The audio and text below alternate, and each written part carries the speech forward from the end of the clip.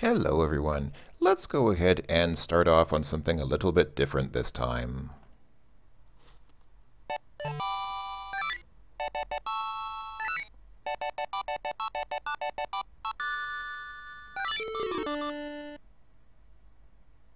So yes, Fimo Duo Entertainment present to us a game where you can press F10 to skip things. But instead we're going to go ahead and look at the introduction, because why not? Herman Livingood, I summon thee, Herman Livingood.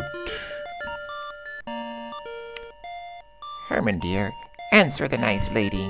Oh, I guess that's a lady speaking on the right, sorry. Miss Suntra, are you certain you can make contact with my late husband? Hold on, let me try to adjust the sound just a little bit. I'm not sure... Oh, and of course the sound turns off as soon as I say that. I was trying to play around with the sound because I always have problems with my sound levels when I make videos, and this is something a little bit different because I haven't actually made a video based on this engine before. But anyway, Miss Suntra, are you certain you can make contact with my late husband? Please, Mrs. Livingood, let me concentrate. Herman Livingood, I command thee to appear before us. Now would be nice. Whoa! Who has called upon me? Who disturbs my eternal rest? Herman, is that you? It's your beloved wife. It's Angelica. Angelica, but why awake me? What is it that you want? And I don't think there should be a comma there in the middle of that sentence. Oh, it is Herman. Herman Livingood, your wife wants to know if your death was due to your excessive smoking. It was not. I stopped smoking long before my passing. Now I'm sure it's Herman. What do you mean, Mrs. Livingood? Herman was always telling me he had quit, but I can clearly see he's still smoking. What? Uh-oh. Mike, your garb's on fire! Whoop. Hastily, Miss Sundra turns on the light, which was turned off to create that moody but mystical atmosphere. Click. Oh dear. It seems quite clear to me, Miss Suntra, that you're nothing more than a fraud with 2 exclamation marks. Well, that was that. This heat and the fire's getting bigger. Oh no! Oh no! Get me down from here, quick! Suddenly the sound of a loud snap fills the room. That didn't really sound like a snap. Mike, are you all right? Groan. After this painful event, Miss Suntra, better known as Sarah Parker, and the ghost, Mike Goodman, her boyfriend, get cleaned up. And after that, they get dirty again. Oh, no, Mike is smoking a cigarette and... kiss. Cough. I hate it when you smoke indoors. Oh, that's the woman speaking. Cough.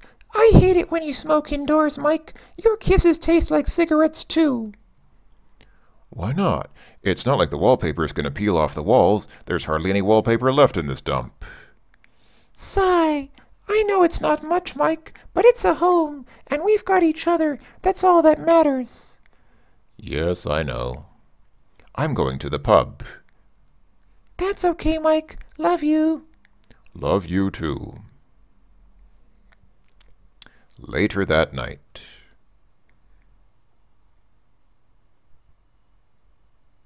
Hey, Mike. I'm not sure who's speaking, so I have no idea what kind of voice I'm supposed to give them.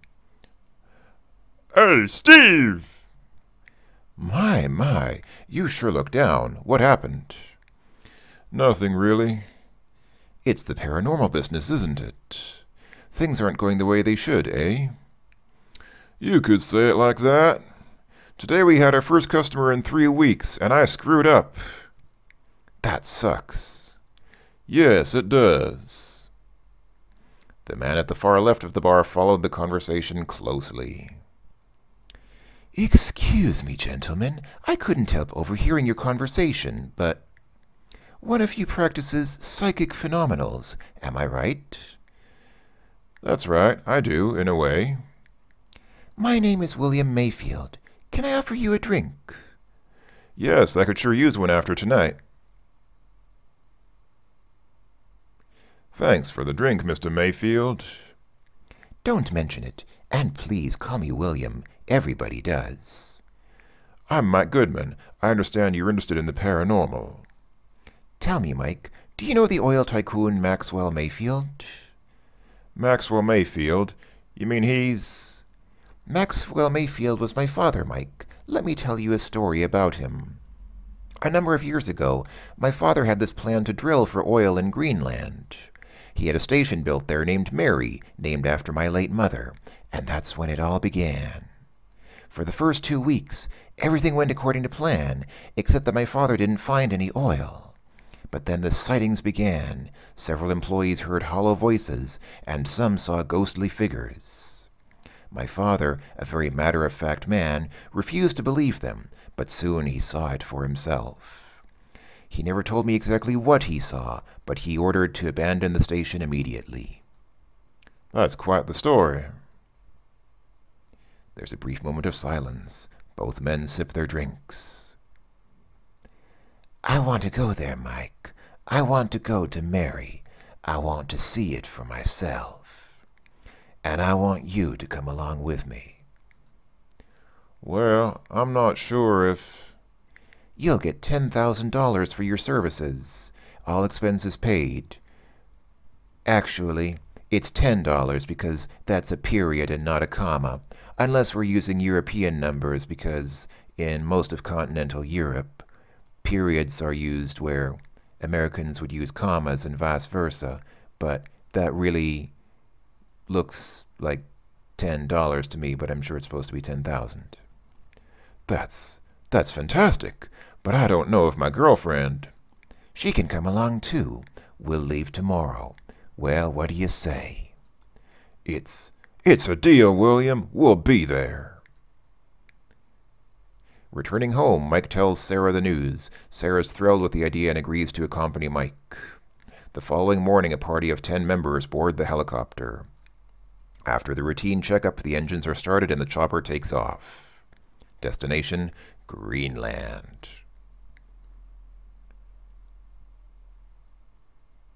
Some very nice AGI animation there. I actually quite like that. All right, once again, Fimo Duo presents Enclosure. Starring Frank Bates, Head of Security, Chin Sung Lee, Paranormal Scientist, Ben Green, Biochemist, Lisa McIntyre, Spiritual Guide, Watson DeStove, Cook, Owen Carter, Paranormal Investigator, Charles Benson, Doctor, William Mayfield, Head of the Expedition, we've already met him, Sarah Parker, Amateur Medium, she's our girlfriend, and you're Mike Goodman.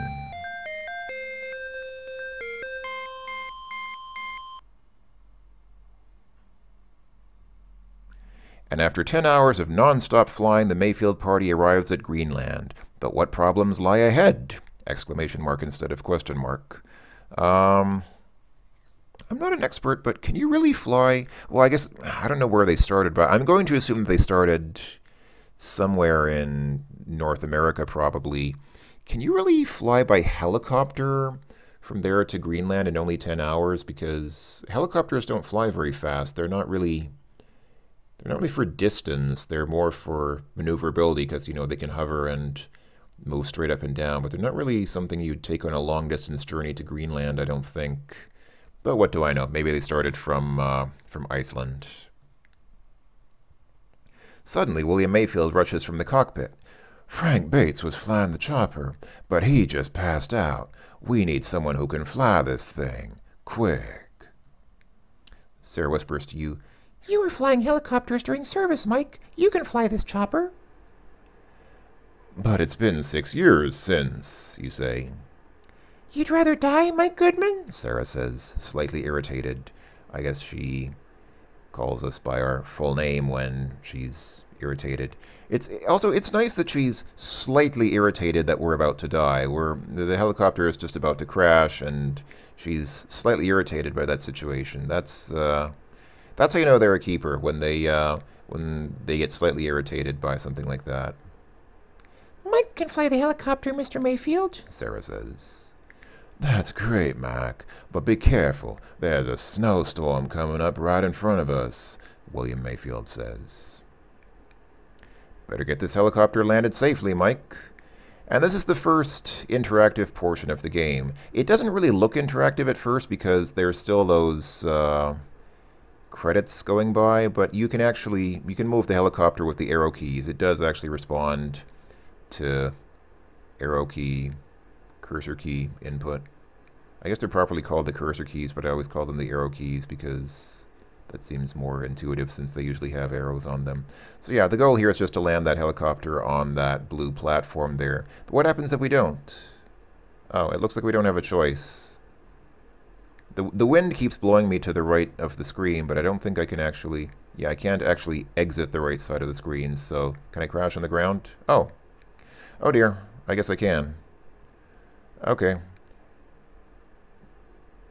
Alright. Well, you've just ended 9 innocent lives. Congratulations. Alright.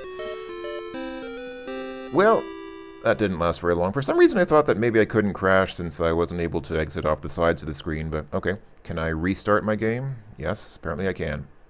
Alright, here we go. Let's try this again.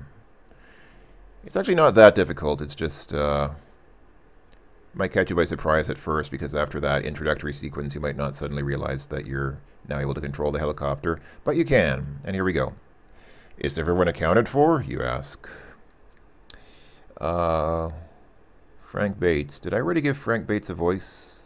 I don't remember. I'm not good with voices. These people are pretty nondescript in the sense that I don't really know what kind of voices they should have, so I'm trying to come up with unique voices for all of them, and that's going to be difficult, so I apologize in advance. I'm probably going to mix up some of the voices of the characters. I've already checked that, Goodman. Everyone's here, Frank Bates replies. Frank Bates seems to have regained consciousness and is obviously embarrassed for losing it earlier. Seems to me we're stuck here for now, aren't we, Mike? Charles Benson says. Well, I'm afraid so, you reply. I don't know why I've given our character sort of a southern accent. I just, for some reason, perceive him as sort of a, I don't know, kind of a good old boy. Maybe I'll give him a Gabriel Knight accent. Well, I'm afraid so, you reply. Both axles broke during the landing, and the engine got filled with snow. I can fix it, but it'll take a while, Frank Bates interrupts. I think the latter part kind of goes without saying. I don't think that people intuitively expect that anyone can fix a helicopter instantly, especially in these circumstances, and presumably without a workshop full of tools. Watson, is that Dustove or Dustov? I really don't know how this character's last name is supposed to be pronounced. The cook shivers. You mean we can't get away from this cold place? We can. Oh, this is William Mayfield now, so okay. We can, but not at this moment. Don't worry, ladies and gentlemen. My good friend Frank Bates is an excellent mechanic, William Mayfield says. We're in no hurry. Let's focus on what we came here for in the first place. Let's find us some ghosts, Owen Carter says. Oh, and this is Chin Sung Lee, who's that, I think they went a little bit overboard by giving Chin Sung Lee that yellow skin. I mean, I guess they couldn't really approximate Asian skin tone without picking something that absurdly yellow. That's like canary yellow, which is obviously actually makes him or her. I'm not even sure is that supposed to be him or her. It makes him or her look a bit like a character from The Simpsons, even though I guess it's the same color that was used for King Graham's skin in the original King's Quest. Actually, I guess it's supposed to be a man because that black line of pixels along the bottom of his or her face is probably supposed to be a beard, but I guess that could be just long hair, but I think it's probably a beard, so I'm going to assume that, that Chin Sung Lee is probably a, a male, so I'll try to... Oh wait, I forgot to read his or her text. I got so caught up in trying to analyze the character and his or her gender that I forgot to read his or her text message. I'm sorry. I'll probably have to use a ridiculously stereotypical voice for him or her as well. So, anyway, the party agrees and every member looks up their own apartment. And I think apartment was spelled with 2 P's. You and Sarah unpack your luggage, and when you see the bed, sleep takes over. You both lie down and fall asleep as soon as your heads touch the pillow. The following morning, after some hours of well-deserved sleep, you awake. You hear water running and can see Sarah taking a shower. Her beautiful figure is lined out nicely by the hot steam. And we get out of bed automatically. And here we go. Now, for the first time in the game, we really have a real proper adventure game interface. The interactive portion with the helicopter at the beginning was the first interactive portion, but now finally we have a real adventure game interface where we can type things. So now that we're actually playing the game, I'll go ahead and do a little bit of preamble. So yeah, this is, I guess you could categorize it as a horror game. It's not really that scary, and that's part of the reason I'm playing it. I generally don't like really scary games. I know some people really like that, but I think I've said before, but if I haven't, I'll say it now. I generally don't like really terrifying games that have really grisly or terrifying things in them. Don't like jump scares because jump scares are really just they're kind of, in my opinion, they're kind of silly. There's really not much point to them. It doesn't really take a lot of creativity to put jump scares in your game. It's kind of an old trick, and I don't find it very interesting or entertaining. I think somebody said that, you know how Oscar Wilde said that sarcasm is the lowest form of wit? Well, jump scares are the lowest form of horror. I think somebody else said that, but I forget who. But anyway, but this game is not really a scary game. It's just kind of a creepy game. It's sort of a little bit, I mean, it's kind of spooky. It has some spooky moments in some spots for sure, but it's not really, I wouldn't really call it a horror game. It's kind of a game that has some kind of creepy moments. And I like that. I mean, I like moods. I like creepy moods and atmospheres and things that sort of make you feel something, but not that gross you out. I don't like splatter horror that relies on, graphic violence or monster things that just try to show you scary monsters and try to get you scared. That's not my kind of thing. But since it is Halloween, or close to Halloween, I thought that this might be a good game to play. I had actually thought about playing this game in the past, but it was mentioned to me. It was suggested by a couple of people in my last video, so I thought, hey, now would be a great time because it is around Halloween, and this is a sort of a spooky kind of game that would probably fit into that theme very well. So, and it's an AGI game. It's based on the on Sierra's AGI Adventure Game Interpreter engine, which you can probably tell by the graphics. I'm playing this. So when you download Enclosure, this game, it comes with NAGI. Which is an AGI interpreter for Windows, and it works pretty well. It works very well. I mean, it runs AGI games under Windows without any serious problems. The one thing I really don't like about it is that font. I don't know how you folks feel about the font, but I just find AGI's font atrocious. I find it borderline unreadable, and every time I see it, I really would prefer that it use the original Sierra AGI font, because I just find this font...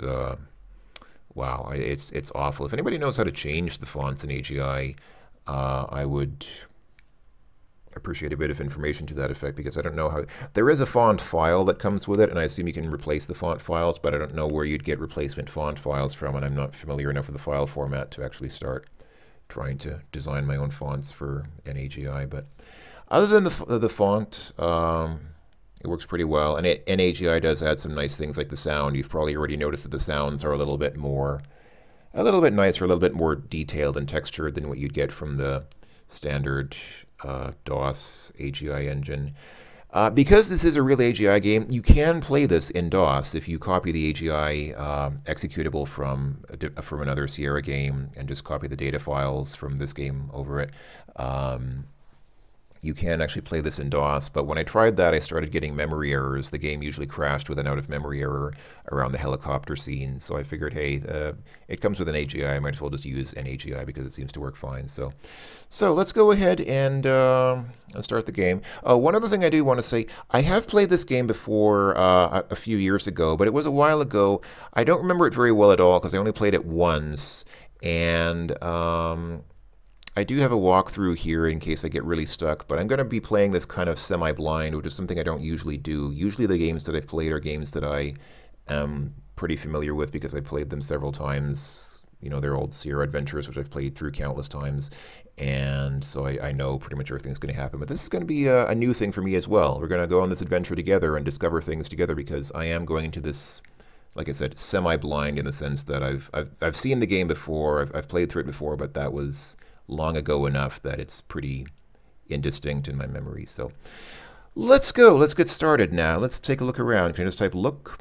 This is your bedroom. Although it is not as cozy as yours at home, it certainly is comfortable. Can you put a hyphen at that point and all, though? I think hyphens, I think the rule is that you can only put a hyphen where a syllable breaks. So I guess that is a syllable break there, but I think it would have been, for some reason I feel like it would have looked nicer just to keep that as one word, but anyway. All right. From the bathroom, you hear singing. It's Sarah taking a shower. All right, let's see. Funny thing, I just realized this game also has a white male protagonist who starts off the game, or the game starts off introducing his black girlfriend. I say that's funny because I recently started playing a game called The Vacuum, which is an adventure game. It's not AGI, it's AGD, Adventure, no wait. AGS, sorry, Adventure Game Studio. Good grief, I'm forgetting my acronyms. Adventure Game Studio, the big blue cup that everybody makes adventure games with these days. It's an AGS game, and it owes a lot to Yahtzee's 7 Days of Skeptic. If you've played 7 Days of Skeptic, you'll see the inspiration in The Vacuum instantly from the moment you start it. But it also has a white protagonist. You also play a white guy who happens to have a black girlfriend, just coincidentally. I don't think there's really any particular reason for that. I just realized that it's kind of interesting that I just happen to be playing two games at the same time that have that sort of same edgy interracial relationship going on. Anyway, let's see. Let's look at some stuff around here. Can we look at the bed? The bed looks nice and soft. All right.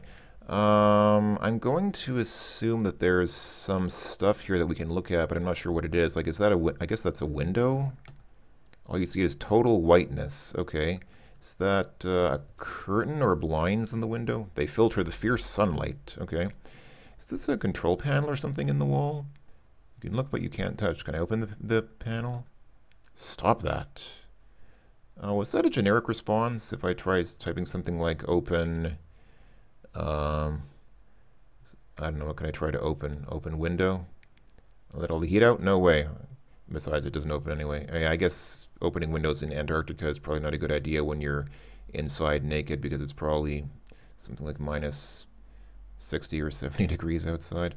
Let's see, what's this thing on the wall? What is that black thing? Is that a video screen or? What can be said about these walls? They're gray to begin with.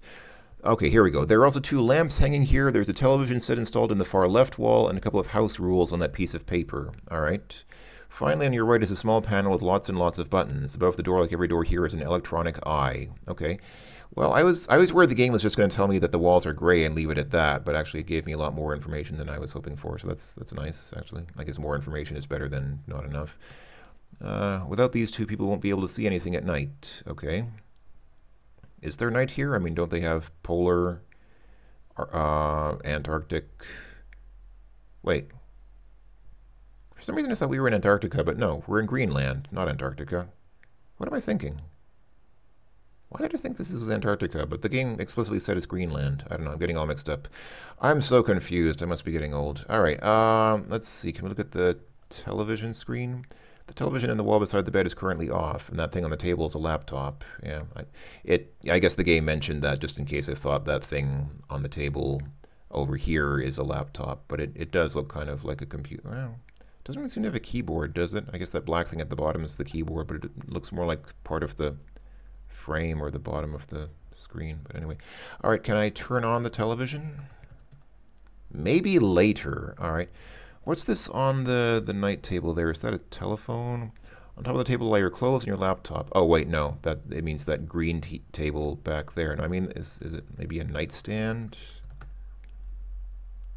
What? I typed look nightstand and it tells me about the lights. Is that a telephone sitting there? I've never heard of a telephone. Good for you. Your quality of life is probably better for that. Okay, let's look at this list of house rules. House rules, nothing more. Okay, can I read them? Okay. I guess they're not relevant to the game, but I'd still be curious enough to read them and to know what they say. Is that blue thing, is that a trash?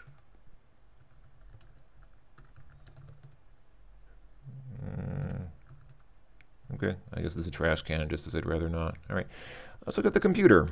There's plenty of time for that later, Mike. Okay. All right. Can we open the closet? No, that's not necessary if you want to complete this game. All right. Well, I guess a logical thing to do would be to go into the bathroom and freshen up and powder our nose. This is your bedroom. Oh, yeah. Actually, was trying to look inside the bathroom. Look at the bathroom. The bathroom is located at the far right. I know that. I'm already there. I'm just. Sarah's taking a shower. Yes, I know that too. I'm trying to. Can we look at Sarah? Okay. Can we talk to Sarah?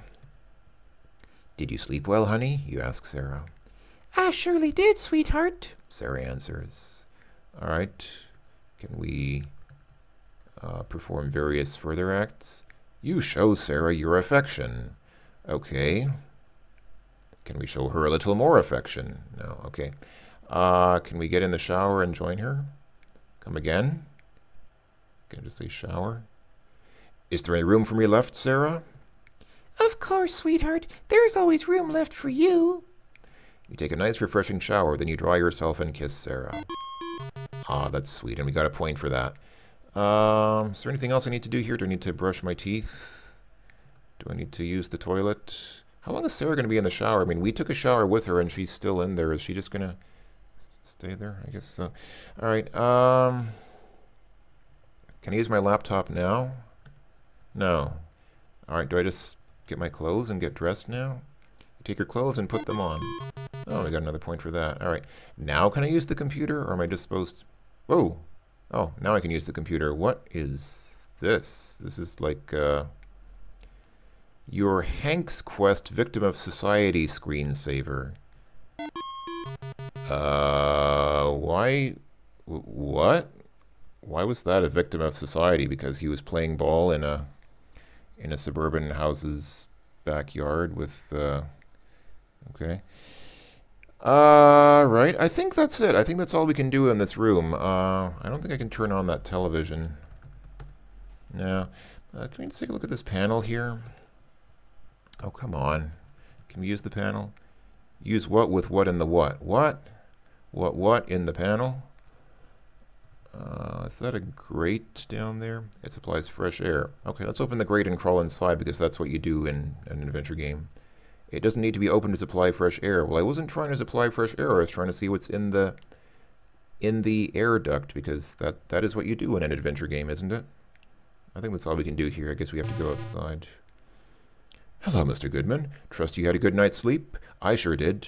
I think that should be nights, as in night apostrophe S. Me too, Mr. Green. I could sure use some breakfast now. I'm starving. Well said, Mr. Goodman. I was just going to the bar myself to have a quick bite to eat. I have become quite hungry after my little walk around the station. Well, breakfast sure sounds great. I'll be there in a short while. Ben Green nods his head and he leaves through the door. Okay. Not much to see here. This is one of the hallways. I'm starting to get the feeling that this game might have been made by somebody whose native language isn't English because there are some bizarre spellings that just seem to be that seem to invoke some other sort of European language, like the way they spelled apartment with two P's, or the fact that there's a hyphen here in hallways, or the fact that they used a period for for a not for a decimal, but for like a place separator in the 10,000 number. I guess the only thing to look at here is the fire extinguisher. The fire extinguisher is mainly red and always comes in handy whenever there's a fire. Can we get the extinguisher? There's need to do so there's no fire. Well, yes, I know there's no fire right now, but maybe you can pick it up and use it when there is a fire later on. All right. Can we go through this door? Oh, yes, we can. Oh, I might have thought maybe that people would lock their doors, but apparently they don't. This is the bedroom of Dr. Chin Sung Lee. There's a penetrating smell hanging here caused by the little pots of smoking incense. I mean, it's nice. It's not a bad thing. It's not like a negative stereotype. I just think it's a bit amusing that there's this stereotype that Asian people have little bonsai trees and drink tea. And I mean, I don't think all Asian people have bonsai trees. But anyway, let's take a shower. And this isn't your room nor your shower. I didn't ask if this was my room or my shower. I said to take a shower. I don't care if it's not my room or my shower. I can take a shower here if I want to. All right. Can we look in the closet? Is this the large wardrobe? Yeah, okay. Got the little bonsai tree. A Chinese with a bonsai tree. Figures. All right. All right, well, like I said, it's not a negative stereotype. I just think it's kind of funny because, I mean, not all Asian people have bonsai trees. Some of them have full-size trees. Some of them don't have trees at all. We have a tree, and then we have some tea. Wait. Wow. I spelled it the German way. I've been... I'm actually forgetting how to spell things in English now because I'm getting used to spelling things the German way. T in English is spelled with an A. I'm sorry. Oh, never mind. The game doesn't understand T with the English spelling either. Okay. Okay, forget it. Can I sleep in the bed? You're not sleepy. Well, that's not really a deterrent to getting into the bed, but all right. All right, let's go ahead. I guess I can go down or up. Let's just randomly go up for no reason. What do we have here? This is one of the hallways with a hyphen. All right, can I go in here? Yes, I can. This bedroom belongs to Lisa McIntyre. It's quite a comfy room. All right, let's take a shower in her shower. All right. Can I look at the closet? No. What's on Lisa McIntyre's table? Until we see some makeup belonging to Lisa McIntyre, there's also a laptop. Almost similar to yours, only a bit smaller. Look at the computer. This one's similar to your own laptop, but let's just say that size doesn't matter. Well, yeah, okay. Can we get... You got your own, yeah. But I don't. It's not in my inventory. Look, I'm carrying nothing. All right, let's look at the bed. Bed is soft. On top of her bed sits her teddy bear. Can we get the bear? I think Lisa wouldn't like that. Well, I didn't really ask if she would like it, did I? I just said take the teddy bear, but yeah, let's be nice and... Oh, this room is locked. Can I knock on the door? Knock, knock. You get no response. Well, you know what to do when you get no response. Knock again. Okay, still get no response. I guess that's the end of that. Right, what's this picture on the wall? What did I... Oh, for some reason I'm pretty sure I pressed E at the end there, but for some reason it didn't. It's an old movie poster. All right. Can you tell me more about the poster? Oh, here we go. It's a ripped-up poster of some old movie. You can't actually read the title, but the inscription tells you it's a movie from 1982 starring Kurt Russell. I did actually look this up, and Wikipedia or IMDb will both tell you that Kurt Russell was in only one movie in 1982, and that movie is The Thing, which, if I remember right, is a movie. I haven't actually seen the movie, but I think it's about people stuck in a research station on Antarctica or something like that. Maybe that's why I thought that this was Antarctica, because I was confusing it with The Thing, since that thing is in the poster there. Anyway, I I think they didn't want to give the name of the movie just to avoid any potential copyright issues, since obviously, it's a commercial movie, and I guess they thought there might be some legal liability if they start mentioning it, even though I think just mentioning the name of the movie is not going to get them into trouble. But anyway, yeah, if you look at the picture, it's obviously meant to resemble the cover art. It does obviously resemble the cover art for the movie The Thing. In fact, let me go ahead and show you. I'll just drag it in here, and you can see that is the Thing. So yeah, it's obviously meant to look like that. So yeah, I guess that was some inspiration for this game, and so it's just giving a nod to something that inspired the setting or the plot of this game. Here's nothing but that plant. It's Chuck the plant. Can we get Chuck the plant? Sure, since this is your plant, you can take it anytime you want. No, wait, it's not your plant. So you decide to leave it alone. All right. All right, whose room is this? This is Owen Carter's bedroom. A lot of expensive equipment is decorating the room. Let's take it out. Let's get the expensive equipment. Act like an adult and don't play around with other people's belongings. I didn't say play around with it. I said take it and borrow it for research.